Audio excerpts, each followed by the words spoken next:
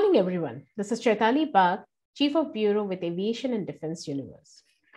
In our chat room today, we have Mr. Rafiq Somani. Mr. Somani, who is the Area Vice President for Ansys India and South Asia Pacific. Mr. Somani has been with Ansys for a long time, and he is looking after the sales development across the key verticals of Ansys, such as automotive, industrials, aerospace and defense, and consumer infrastructure. Mr. Somani holds a master in marketing management from Bombay University, and most importantly, he's very passionate about working towards the social causes. He was the chairman of the Aga Khan Education Service India, and he began his career with Minicom Computers. He has also worked with Tata Consultancy Services, and currently Ansys is providing software which assess the engineering simulation for product development across various engineering sections. We welcome Mr. Somani to our chat room. And also here, I would like to mention that Ansys is participating in IEEE MapCon, a conference that is happening currently in Bangalore, where a lot of like-minded people are working, the universities and the students are working towards the capabilities of enhancing the technologies for aerospace and defense, as well as many other sectors. So welcome to our chat room, sir, and thank you so much for your time today to ADU. I will begin asking you about Ansys. Now, Ansys is an engineering simulation software solutions company, and it is based out of America, as we know. So it has branched out itself in many significant areas. So from you, we would like to know the areas of working of Ansys in India and the South Asia Pacific region. Okay. Good morning, Chaitali. And first of all, my pleasure and honor to be part of this interview. Going back, as you rightly said, Ansys is a 50-year-old company. We are market leaders worldwide in the space of simulation, which is an engineering software. And in India, we started our operation over more than 2 decades back. And primarily, we were not in the country directly. But over the last 15 years, we have established our direct operation. And we started with our Pune office, which was one of the first development center in Pune. And we slowly expanded it to Bangalore, Noida, and Chennai and other parts of India, correct? Of course, we have operation in ASEAN and in ASEAN, each country, Singapore, Thailand, Vietnam, Indonesia is a different one. And we also manage Australia and New Zealand from this region. For this discussion, I will try to focus mostly on India. Basically, we work with, all the manufacturing sectors in India, starting from automotive, which is our key and primary market. As you know, there's a lot of disruption happening with electrification and all. Then our second biggest important segment, which we are talking now, is aerospace and defense. And of course, then we work with a lot of other industries, including semiconductor and healthcare and industrials. And of course, very, very closely with academia.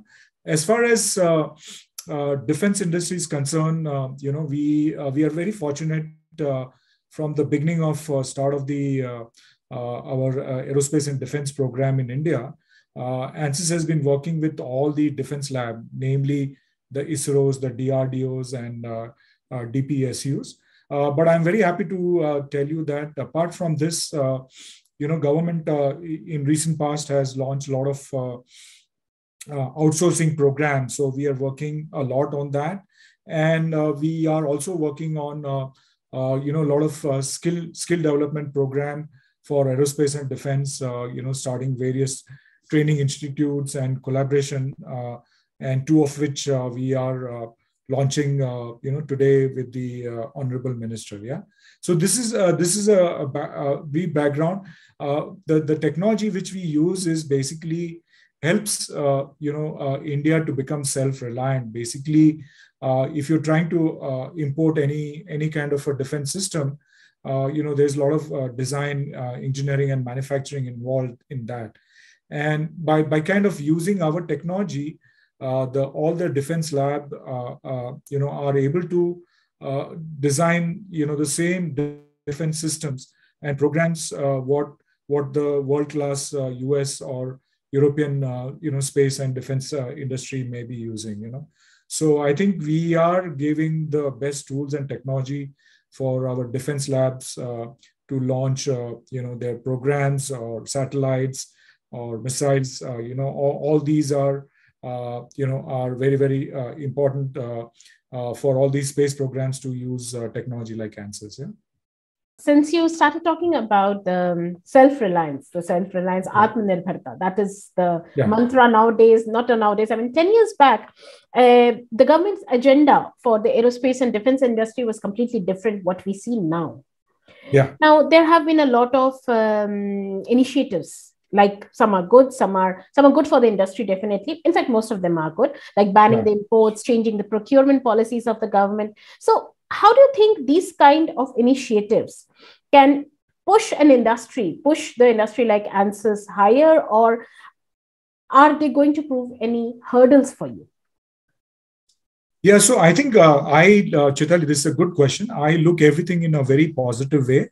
I think it is not only good for the Indian aerospace defense industry, but the entire MSME or the small scale industry or the suppliers. And in this suppliers, there might be some big companies like BHEL or L&T can also be involved, or Bharat Forge and all. But the more importantly, the MSME will also benefit a lot. And of course, companies like Ansys will also get an opportunity, because not only now the government defense lab, which were already using are using our software very, very extensively. But as I attend more and more, the partnership meet between the defense lab and the suppliers, I get to know and I get to hear. I was 2 weeks back in Bangalore in a lab which was celebrating its 50th anniversary, and Ansys being a strategic partner, they invited their all suppliers, and very clearly the director of that lab is expecting all these suppliers to step up in terms of investment in design and manufacturing. And they are not expecting them just to do a small component and supply that small part or component, but if required, a full product or a full system, and which is very good. So that is the positive part of it. The area of improvement, which naturally I saw a lot of suppliers asking, and it's a natural question, and it is a work in progress for both the government and the defense lab and the supplier, is the suppliers want to know, what is the outflow, or what are the kind of projects, long-term projects they will be getting, and a long-term commitment for manufacturing. And if that kind of commitment is known, then the suppliers community can invest, because they know, they will have a pipeline of orders coming in, and they will start acquiring technologies which will be which they can which take sometimes a longer time, and it is a kind of a balancing thing, because the government can't tell everything, because a lot of the projects are critical in nature, are sensitive in nature. So government has to kind of cannot also divulge all the details. So I think there is a balance going on, and I think all the defense lab and the directors are aware of it. And I think this balancing is something area of improvement, and which the industry is working on. Yeah, our job is to enable all the suppliers of all these different programs, and not necessarily run out to Americans or European consultant to do expensive consultancy and design of the product, which is and system which is the government is expecting them to make. I think Ansys with our product and our technology can help them and enable using those technology to design all the products which is expected out of the defense labs. Yeah. Right. Now, very nicely put, of course, but now I'll narrow it down to more to Ansys.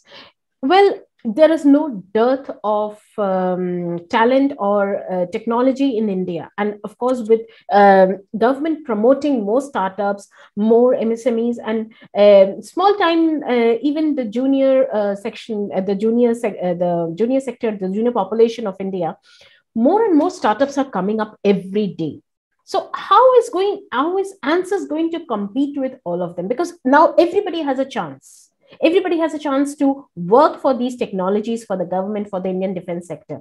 Also, what is the unique thing what is so unique about Ansys that we should be looking forward to? Okay, I think it's a very good question.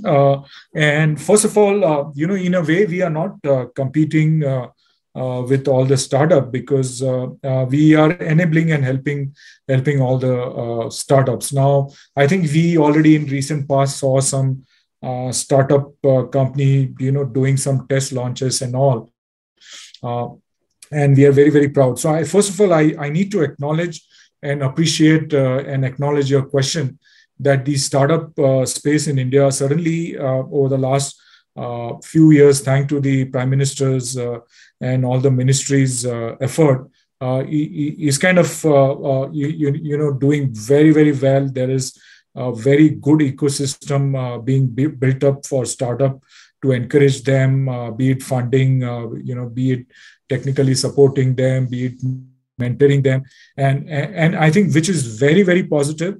So it is just not like the startup coming in only the internet space and aggregation stage, which is what was initially happening with some of the startup company. Some of them ended up becoming unicorns. But what is interesting and very positive is in the last few years, a lot of engineering startups are coming, engineering and manufacturing startups are coming, and they are coming up in aerospace and defense also. So I was in Chennai 2 weeks back, and IIT Madras Incubation Center has a in-house startup company called ePlane. We have seen Skyroot, we have seen JAS, we have seen Beltrax.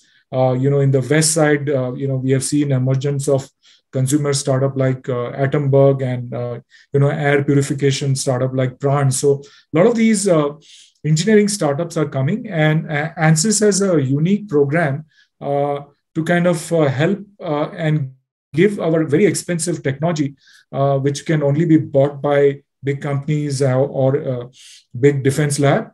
To be made, this technology is available to startup community also at a very attractive packaging and pricing. Basically, it's like almost like we are working as if they are a research academic institute, and our pricing and supporting and hand-holding to them is in that sense.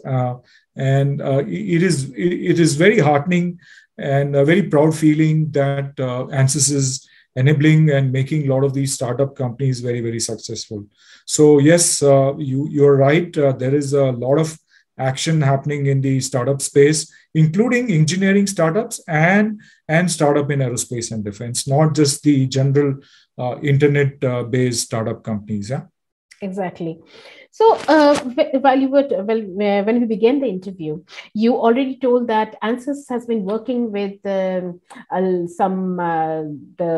labs, the DRDO, the ISRO, and these kind of labs. Tell me something, is Ansys already providing any solutions to our Indian defense forces? Is it already, are you already there in the market with the defense forces? Yeah, so I think that's a very good question. As I said, be it Space Application Center, be it, this is a part of ISRO's and the DRDO labs, all the defense lab, we are very, very extensively involved, correct?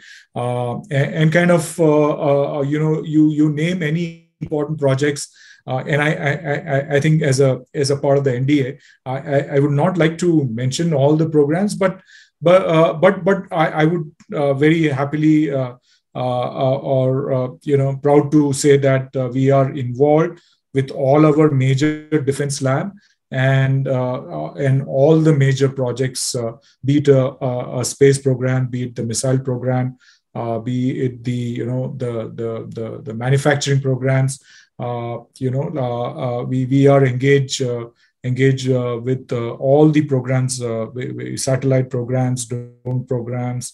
We are engaged with all the major programs in aerospace defense industry, and we have also started working with some of the incubation centers like which in space, which has been founded by Government of India to promote make a level playing field for private companies to work closely with all the defense lab.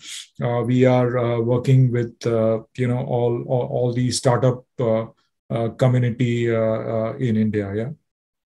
So to answer your question, yes, we are very actively working, and it is a very important and strategic market for us, not only in India but globally. Right. Now, turning back again to the industry and the startups that we were talking about. So, as you mentioned that you are working with other startups as well. So, what kind of liaison it is between Ansys and the other startups that you're working? What is the kind of work that you're doing with them? Okay.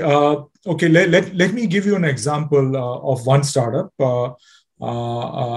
Like say a startup company like Atomberg, which is in consumer fans, and they are now coming up in home appliances. And if you look at our traditional fan, and I will not be able to give you the exact metric, and I'm just say suppose if a fan needs a 10 unit to run electricity, 10 unit, I'm saying almost actually 60 to 70% of that unit is wasted, and only the fan, actually the motor needs only 30% unit to run that. And if you look at our traditional fan, for past multiple decades, it is just the same, correct? Clumsy, sometimes make noise, and sometimes the aerodynamics of the fan goes haywire. But Atomberg is coming out with electric motor and some of the technologies used by Ansys, which actually eliminates totally all the electricity unit which is getting wasted. So and because of that, the electricity bill is almost like 30 to 40% less. And so you can imagine, like, if there are millions and millions of fans in India, and even if 10% of them go into this kind of power saving mode, what is the impact it is making to the environment and sustainability. So a lot of these startup companies which we are working, or the programs which we are working, be it defense or a lot of startup companies, just not like helping the startup or the defense lab to cut down the cycle time of a space program or a satellite program, but make the product reliable, make it cost effective, and also like make it very reliable and able to execute the mission. So I think apart from that, like while doing that, when we are making very less number of prototypes, because in a product like Ansys simulation, you kind of end up doing the design and simulation in such a way that you are designing the product first time right virtually. And when you're designing the product first time right virtually, then you save a lot of time and cost making the prototype and learning from the prototype, running that, and then you learn the mistake and then again go back and design change. Here you make a product first time right, and the kind of in the process, the amount of carbon footprint saving which is happening. And I was giving you an example of Atomberg. We are making our Earth more sustainable. And there's another example of a company called Pran, which is kind of making a filterless purifier systems, and it can be put in factories, it can be put in polluted street or malls and kind of suck in all the impurities and I think again there is a lot of Ansys technology being used. So I just gave you a few examples of how our technology is not only helping our customers and lab to save time, drive the product on project in the right time, improve quality, but also having impact on the carbon footprint and sustainability, which is very, very important. Yeah. So for the aerospace and defense, specifically this sector, are you collaborating with any startups? Because I just got to know about the Dhruva Aerospace success story that you were collaborating with them. So are there any more that you are doing? You are collaborating with any more startups like that? Yeah, so I think that I think that may not be. I will twist the question. I would say there is not a single startup in the aerospace defense or any engineering startup that we are not working. So I already mentioned you some of the startup, including Skyroot and ePlane and Bellatrix Aerospace and ZAS, and there are many others which we are working. Yeah, so we are very, very actively engaged with all the significant startup in the aerospace and defense industry. Yeah. So now we come to something which is very unique about Ansys. They're working with the universities and students. This is something that I saw on their website. Most of the industry websites have the regular features of products, careers, etc., which is regular. But here on the website, it was a very clear-cut drop-down was universities, students portal, things like this. So what is this initiative of Ansys working with universities and students? Yeah, I think this topic is very close to my heart. You did mention that on my personal front, I've been associated with charitable work. I was the chairman of Aga Khan Education Service India a while back. I'm not currently, just to update that. In my young days and until now, like for more than 2 decades, I have worked for a charity organization, and I've traveled across every corner of India. And the other day also, last weekend I was with my wife on a hill station, and we saw some very talented kids over there. And what we were discussing, and what the point I'm trying to drive is, India or the smart kids are not in just the IITs or the top institutions. They are in tier 2 cities, tier T cities, and villages also. The problem which a big country like us, and we all know about demographic dividend, the youngest population, which India has an advantage, is the access to quality education. So every child and every kid in this country is very talented. It is not just the students who have access to very good coaching classes and mentors, and they get into the top academia. So that is on the personal side. So I'm very passionate about that. I was supposed to be a school dropout, but because I got I was blessed to complete my education, I feel it is an opportunity to give back to society, to give back to India. That is on the personal side. But I think Ansys has even more bigger goal, and that is what attracts me towards. And that's why I love company working for Ansys, because it's genuinely, if you look at the core of Ansys and the way that our technology was developed, from 50 years back, a lot of the inputs have come to our software improvement from the academia and professors and research work happening in top academia around the world. So I think it is a two-way play. More driven from Ansys.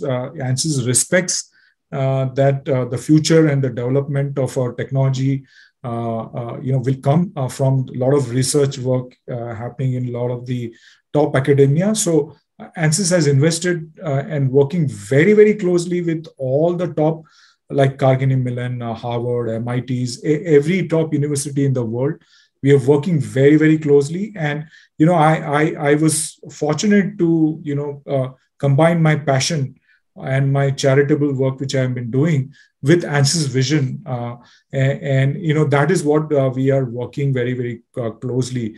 So, I personally, to the objective is if you look at it now, any student which pass out, any engineering student pass out, be it IIT or the top academia or private engineering college, they come out as a product which mostly having a theoretical knowledge, and what the industry is asking is way ahead. It is 10, 15, 20 years ahead, and the curriculum and the syllabus which the students are doing, there is a big gap.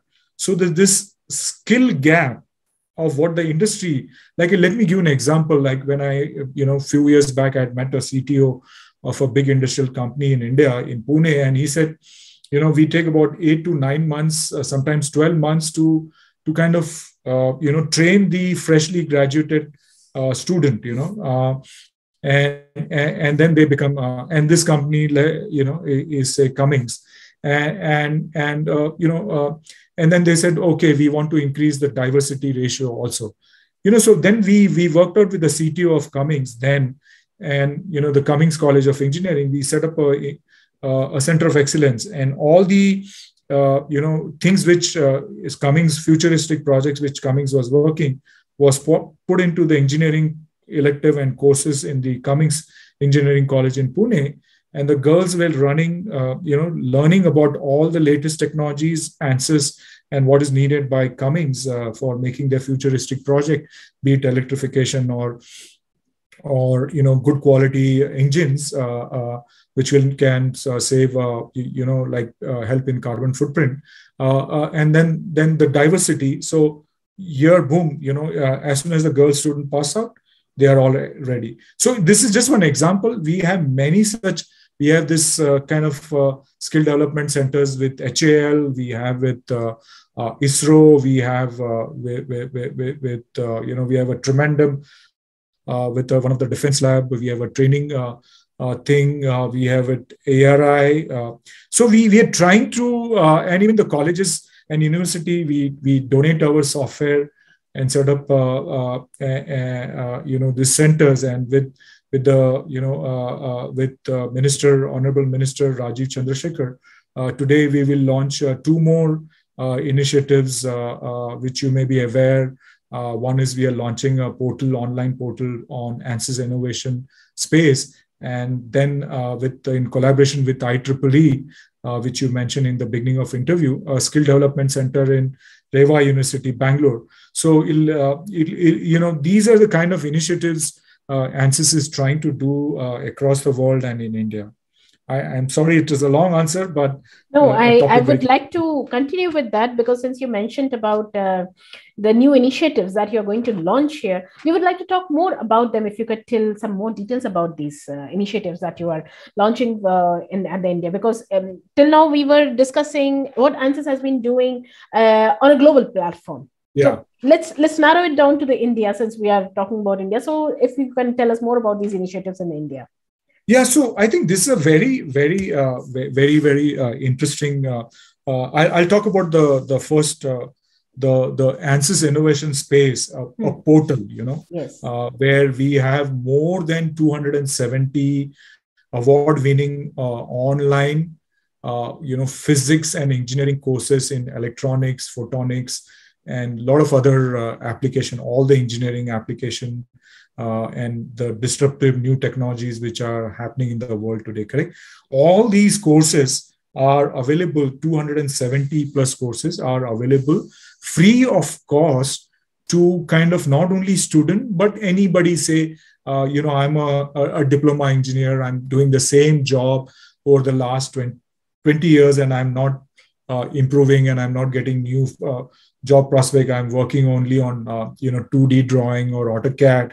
But suppose I'm a fresh student and I want to be industry ready and get a good job, then the student can go on this online portal, get a free Ansys student license, and then based on his time, like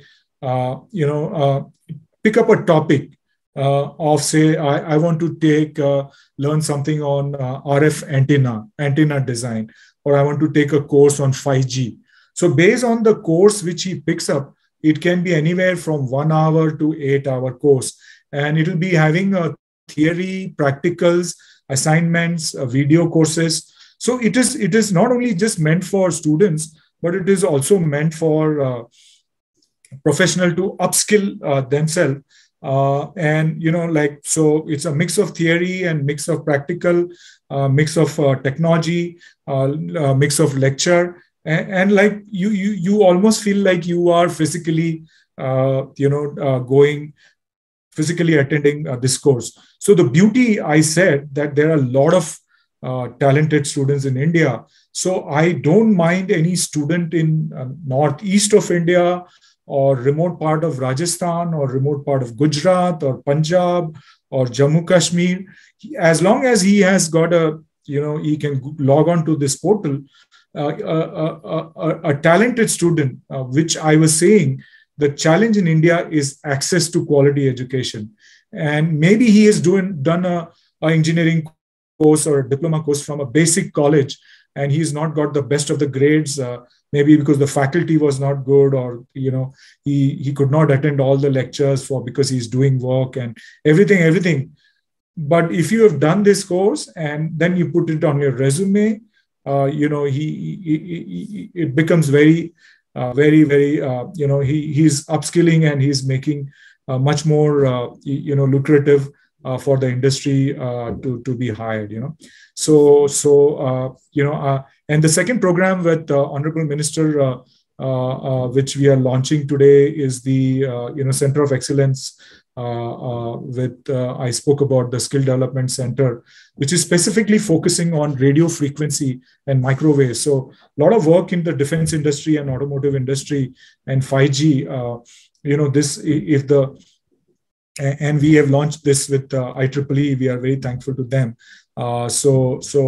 This Skill Development Center, this is more like a physical center, and students can come here. Maybe 1,500 plus students can come, and professional can come to this university and learn this advanced course on radio frequency and microwave engineering. Yeah, and this program will be given by the best-in-class facility. So we are doing both this online and offline. Maybe the online has more reach, and offline, need-based and very specific thing. And so these are two of the things we are launching later today with the Honorable Minister. Going on the same lines, like once the courses are done, so what after that? I mean, is Ansys going to help these students or professionals to be incorporated in the industry, in the defense industry, in the aerospace industry later on?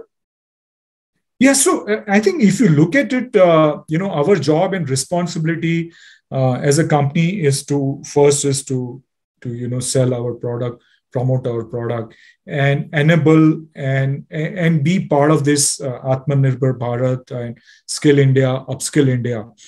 Now, I think because we are not running a recruitment company, and there are companies and say maybe Reva.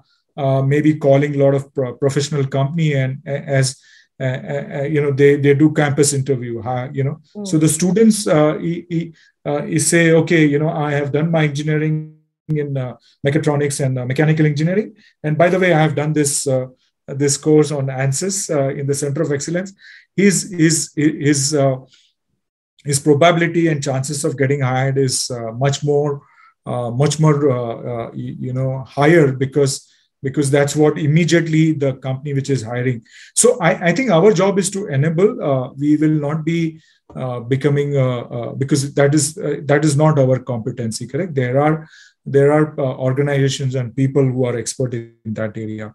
Our job is to give our tools at almost like in this kind of two programs which I mentioned, at a negligible cost. or no cost, and give all the training content and curriculum, teach the professor, and then they do it. And so I think we are limiting ourselves till that.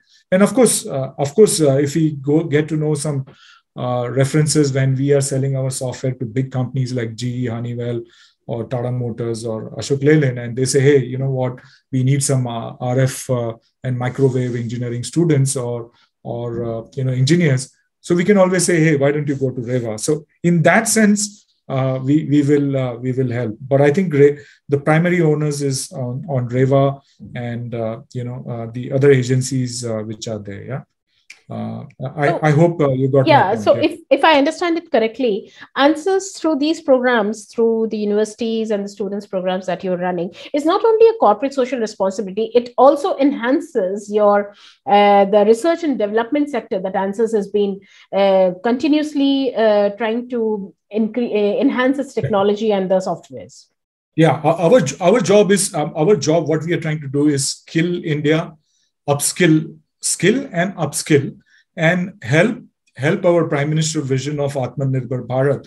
And otherwise this gap which is there between what the students getting passed out and what the industry need is a huge gap. I think we are playing a role over there by giving our technologies and tool and skilling students on new technologies like 5G, industrial internet, digital twin, electrification, ADAS, all these new disruptive technologies which are happening in the world. We are enabling students to learn and know about these technologies. Yeah. Right. Finally, Mr. Somani, my last question to you: the future plans of Ansys. 5 years down the lane, what do you see Ansys in? Where do you see Ansys in the aerospace and defense sector in India? Yeah, I think, not necessarily from Indian perspective. I think I'll go from the context of our global vision and strategy. Maybe if we are $2 billion company, we want to be a $5 billion company. But our broader thing is, I think simulation has become so pervasive and so critical.